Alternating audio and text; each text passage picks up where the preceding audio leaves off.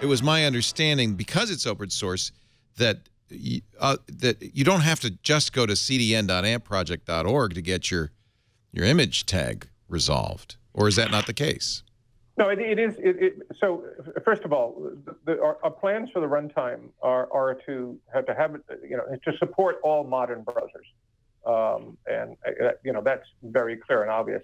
I'd also point out that, by the way, you can find AMP files surfacing on LinkedIn today. You can find them surfacing on Pinterest today, and yes, you can find them surfacing on Nuzzle today as well. So they are out there in the wild. But the pages are indeed served by the publisher. I want to keep that in mind, because one of the key principles when we built this, I didn't step back and go through all the key principles, but one key principle was leave the publisher in control of their content, of their page, of their business model. So they're serving these pages.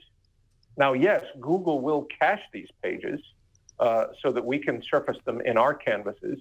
And what we have also stated is that we would make that cache available to any and all comers who wanted to pull the content from the cache, which is a huge boon to many publishers who are now spending. I mean, one big publisher told me that their largest cost outside of human resources was CDN. And we're basically saying, we're giving you a free CDN. Take advantage of it if you'd like to. Where does the runtime run from, though? I mean, where does... maybe I'm misunderstanding the technology. Slap me down, Kevin, if I am. Aren't you downloading the library into your browser? Yeah, from where, though? Okay, so... From Google, but you could cache it locally. I mean... You could cache it, but... The advantage of loading it from Google is that everyone is loading the same one, so that when you go from side to side. Yeah. So all of the JavaScript that is allowed comes from a Google server. All of the JavaScript is in the core runtime, yes. Yes. Okay. Because there is the opportunity to do JavaScript outside the runtime. Yeah. In prescribed circumstances. Yeah. Okay. I think that's a problem, but come on, Kevin, you're the open web guy. Isn't that that seems to be an issue to me? Well, again, I'm gonna poke back on this, honestly. What's the alternative? What's the alternative to the problem set we're seeing out there in the market? I'll give you one alternative, which some people have pushed back on, which is to encourage people to use much less JavaScript and much more HTML, and that I understand that is like pushing back against a lot of web development. Because that means they're taking away capabilities. Yeah, but Richard, this is what it sounds like to me. It sounds like Google's saying, "You guys are crapped up the web. Let us handle this. Run JavaScript. No JavaScript except stuff we provide from our servers is allowed." That is a non-starter with a majority of the world that says Google's an advertising company. Look, that's what you said. That's not what we said. Right? Okay. What we say. Well, how is what you say different?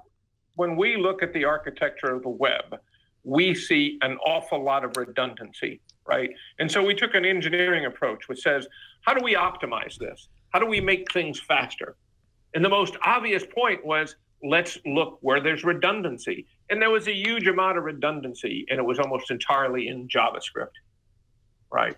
And so fine, let's reduce that to core functions that don't take away creativity. So the approach to slideshows. The slideshow module in the runtime is a very basic, primitive set of functions that the publisher can compose on top of so that they can make the slideshow look and act and feel the way they would like it to look, act, and feel, right? But there's no reason to have, 150,000 different approaches to the very core guts of a slideshow. We can do better than that. But the right answer would be to then push that into HTML itself and have a slideshow element, and standardize that, in the same way that we've standardized audio and video elements. And so some of the pushback is that you're backing away from the standardized ones and putting your own ones on top of those instead. So I agree. A slideshow element would be a nice thing to add to HTML, and maybe this would be a way to move towards that. Well, and Leo, I think there's a little bit of a middle ground here, which I was running the other week and listening to This Week in Google and hearing you talking about AMP, and you were like, oh no, this is horrible. And so on the web spam team, often we would run across a case where we'd like to solve something 100%, but maybe you could only solve it 80% for now.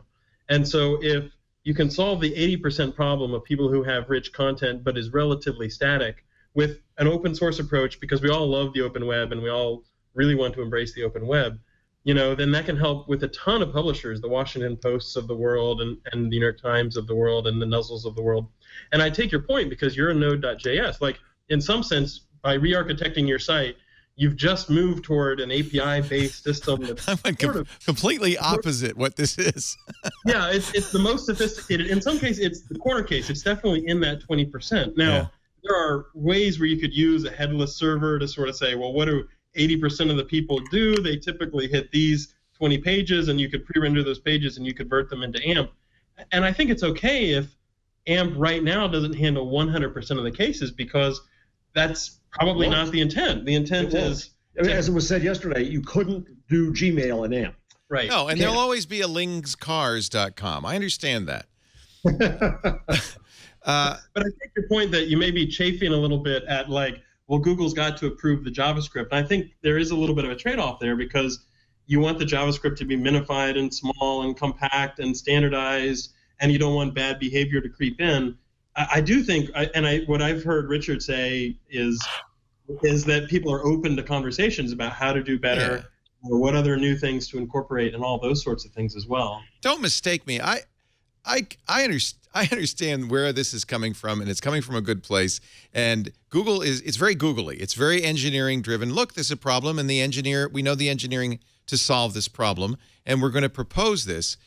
But there's this appearance problem that often Google is a little tone deaf to the appearance problem, I think. And there's the appearance problem. By the way, Facebook and Apple have a similar appearance problem to their proposals in this. You're not alone. And people are saying, well, no one has to do this. But if suddenly all of the fast modern web is AMP, all the cool kids are AMP, you're at a slight disadvantage if you're not at AMP. Maybe the pressure you're putting on is the standards body. But that's why I want to see it a W3C thing. I feel like this needs to come from an independent standards body. But Richard talked about earlier, there's an urgency here. I understand that as well. And that's the engineer talking. The engineer says, we can solve this. It's a business side, too. It's the ad blockers. It's the rate of growth of ad blockers. And notice, by the way, when you download an app page, if you go to g.co/ampdemo, or if you go to Nuzzle and click on a New York Times or a Guardian piece, you'll see that the content loads first, the text loads first, then the photos load, and then the ad will load. But what you see oftentimes is a blank spot. Now, at least the blank spot is now set in a set geography or architecture so that it doesn't bounce around. But the reason there's a blank spot for a while is because the ad is so huge and slow and stupid. You don't have to put pressure on the advertising industry as well. Maybe it also puts pressure on the standards bodies to try to put up better standards. Well, and look at the IAB's response to ad blocking, and the ad networks don't want to deal with this. Their answers are very weak, to say the least. And I understand that we've gotten ourselves into this problem. I also understand that. And I use an ad blocker, and probably most of the people, far more than the 40% in Germany, who are watching and listening to this show, use ad blockers. And many of them also use NoScript to block JavaScript. They're willing to have a very reduced experience of the web because they don't want all that crap. So to them, this would be, I'm sure, positive. But at the same time, I think there is going to be this issue that it feels to me like a private company is kind of saying, well, we got a better idea. Let's do this. Well, and another way to think about that, Leo, is think about all the stuff that Google does with Chrome. Chrome launched because Firefox was getting a little slow, and wanted to bring, and Google Fiber even. Even if Google Fiber doesn't reach every single person in the United States, if it acts as a kick, to the back of the pants of some of the broadband providers, and even with Chrome, Google has the ability to experiment with some things and see how well they work and iterate really fast on that 6-week release cycle. And then afterwards, once you know that this is the best way to do it, then things like Speedy can be incorporated into HTTP 2.0. So I totally get where you're coming from, that you would be worried about any private company, whether it's Facebook or Google, trying to, say, hey, here's the new standard, everybody adhere to this standard. Well, particularly companies that make their revenue from advertising. Well, okay, so I think that... Because, by the way, this blocks all ads except approved ads. This is an ad blocker. No, it doesn't. Doesn't it? Well, It blocks certain kinds of ads, like the ads we hate that take over the page. It blocks ads that use JavaScript, which is, I think, most of the ads now. No, it doesn't. It doesn't? Okay. No. Yes, it does. There are paths to that. It obviously changes how things are loaded and constructed. But again, it's not about capability. Now, yes, we did build into the runtime certain restrictions with regard to ads, but they're very basic, and I don't think anyone would argue with them given the objectives of the project. One was, yes, load the content first, the ads second. Frankly, it'd be great if they can become close to simultaneous. But one of the issues in the ecosystem today is there's no transparency about the performance of the ad systems. Yep. None at all. I think what you're... We also say that the ads have to communicate a predetermined size so that we can eliminate the jankiness. And we also say that ads can't reach outside the document, meaning eliminate pop-ups. Okay, we've eliminated pop-ups. Yay! Well, but wait a minute, because most ads also have some JavaScript associated with it. That JavaScript will not be allowed to run. Right. Well, the point is that they're trying to box out a class of ads that will be allowed. So for it to pass the AMP validation, then it has to not have JavaScript in, apart from JavaScript that's been loaded secondarily through the core AMP JavaScript. Right. And I'm sure all of Google's ads are compliant. Yeah, I'm sure they're not, actually. Oh. Not literally today. Oh, that's good to know. But they're too. I mean, the idea is there's no restrictions or demands that people use our ad technology or anyone's specific ad technology. We're adding more ad networks are supporting AMP every day. Good.